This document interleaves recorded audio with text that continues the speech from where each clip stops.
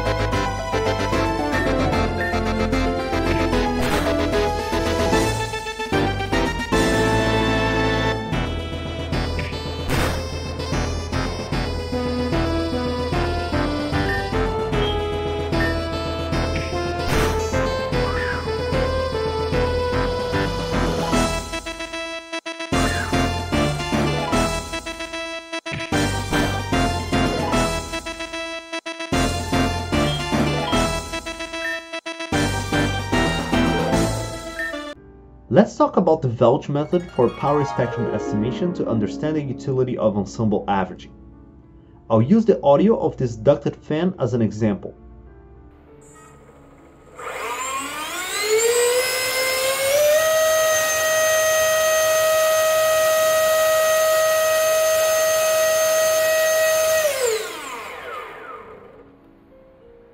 Note that there are three distinct phases in this audio clip.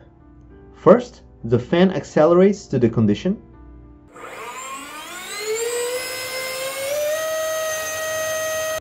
Then it spans about 6 seconds in a constant RPM. And finally, it decelerates back to idle. This chart in the screen is a spectrogram or a short-time Fourier transform. Each vertical segment of the pixels in this chart is a Fourier transform performed in a small window of about 25 milliseconds.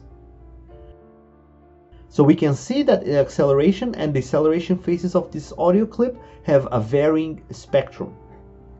The middle section, where the fan is at a constant RPM, is different. The fan is at a constant condition and the spectrum is mostly unchanging. But if you compare different samples of the spectrogram at different times, you see that there is a difference between the spectra of each sample. In the case of a constant RPM, each one of the spectrogram samples is coming from the same unchanging underlying process. This means that the samples of the spectrogram are different not because the underlying process is actually changing, but simply because we clipped the audio into these 25 millisecond windows to produce each one of the spectral samples. So the Welch method is a way of estimating the average power in each one of the frequency bins of the spectrum by taking the average power spectrum from all the samples.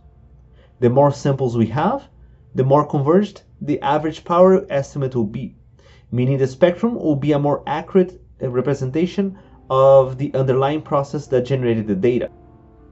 If you have a finite record length, then there is a trade-off between the frequency resolution of the average spectrum and the uncertainty of the spectral components. On one extreme, we can take one single sample of the entire audio clip and take its Fourier transform, producing a single sample of the spectrum. The spectrum then looks very noisy, but its frequency resolution is as high as possible. We can split the audio clip into multiple windows, which will reduce the noise of the average spectrum, but will also reduce the frequency resolution as the windows comprise of a shorter record length.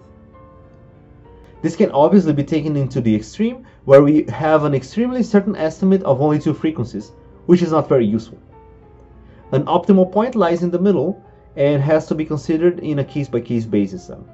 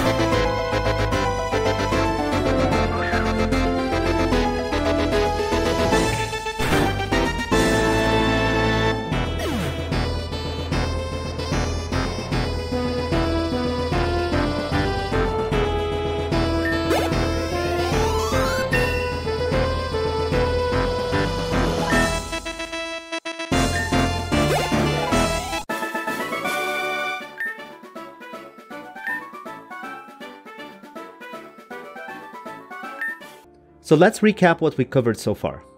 We start with a bunch of time series simultaneously collected from a set of spatially distributed sensors in a field that propagates waves.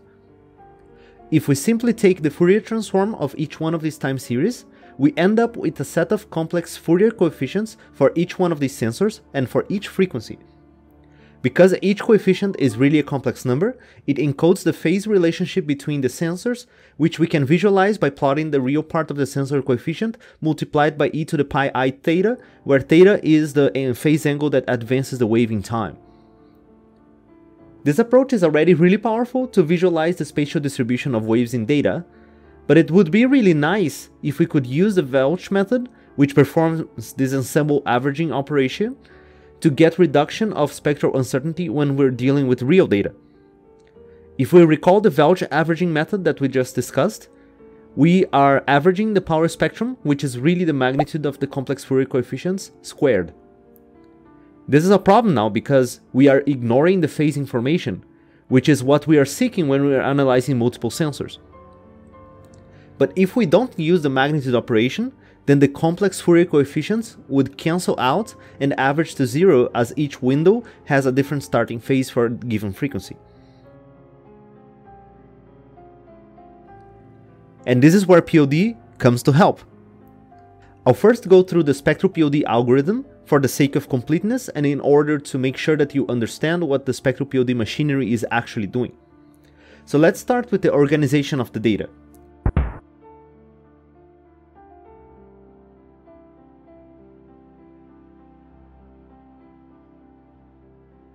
In our example, we have a 2D grid of sensors that provides a time series of measurements.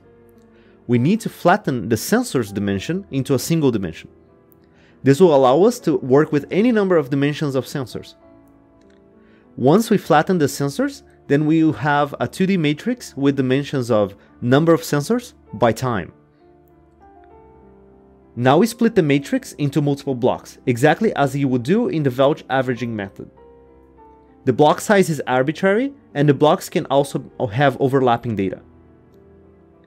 For each one of these blocks, we perform the FFT algorithm. Okay, so we have this 3D data structure with dimensions of sensors by frequencies by blocks. Now comes the fun part. Let's slice this 3D data structure such that we have 2D matrices of sensors by blocks for a given frequency. Remember, all the values in this matrix are complex numbers. The Spectral POD consists of taking the proper orthogonal decomposition of each one of these 2D matrices. We end up with a left singular vector matrix U of sensor by modes, a singular value matrix sigma of modes by modes, and a right singular vector matrix V of modes by blocks. We get one of each of these three matrices for each given frequency in the FFT. Okay, so I hope this procedure makes some sense to you. Now I'll do my best to help you understand why the highest energy modes of the Spectral POD will provide a similar averaging property as the Welch method. Okay, so it took me a while to figure out a way of explaining in an intuitive way what POD is doing when the data matrix is comprised of complex numbers. It's hard to visualize this because even a simple 2D dataset requires 4 dimensions to plot as a point cloud. So it may make more sense to step back a little bit and look at the simple example of the real valued 2D dataset. Here we have a point cloud showing the measurements of sensor 1 versus sensor 2 over time. The proper orthogonal decomposition will find a unit vector that spans the most variance of this point cloud and then find the second unit vector such that it is orthogonal to the first. In 2 dimensions, that finishes the algorithm, but in n dimensions we're going to find n of these mutually orthogonal vectors. Let's say that the data of sensors 1 and 2 are perfectly correlated, such that sensor 2 is just a constant k times sensor 1.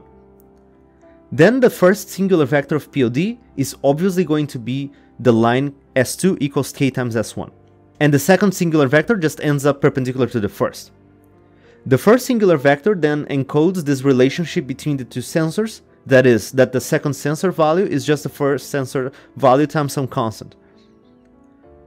When we come back to the noisy sensor case, then the singular vector is attempting to find this relationship by maximizing the energy captured. This constant k, however, could very well be a complex number when the original dataset is complex valued. We can express this as k equals a to the I phi. In other words, if k is complex, then we have an amplitude a and a phase angle phi. So if the two sensors are out of phase by an angle phi, that would also be captured by the singular vector.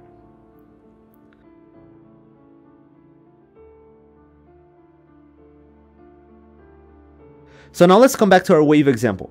I'm showing here the phase distribution for a specific frequency from the Fourier Transform again, but now I split the Fourier Transform into 20 different blocks, according to the Welch method.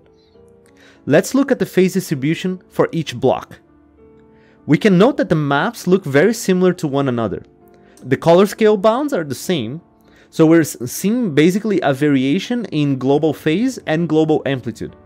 In other words, we're seeing a multiplication by a constant k equals e to the I phi. When I add the noise to the underlying data, we still see the same maps, but now there's noise in the phase angles. But as long as the noise is not overwhelming the signal too much, the spectral POD will be able to extract a singular vector that is representative of this phase relationship. Therefore, the first few most energetic modes in SPOD will extract a singular vector that is most representative of this amplitude-phase relationship between the different sensors.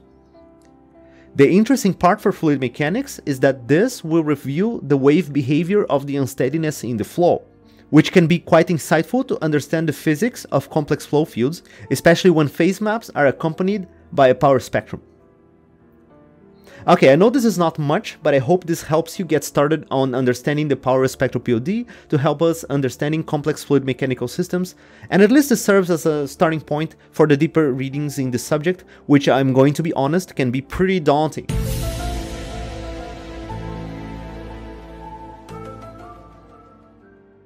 I'll add some links below for really good papers by the big names in this topic, that is Professor Schmidt, Towne, Brunton, Tyra, and many others.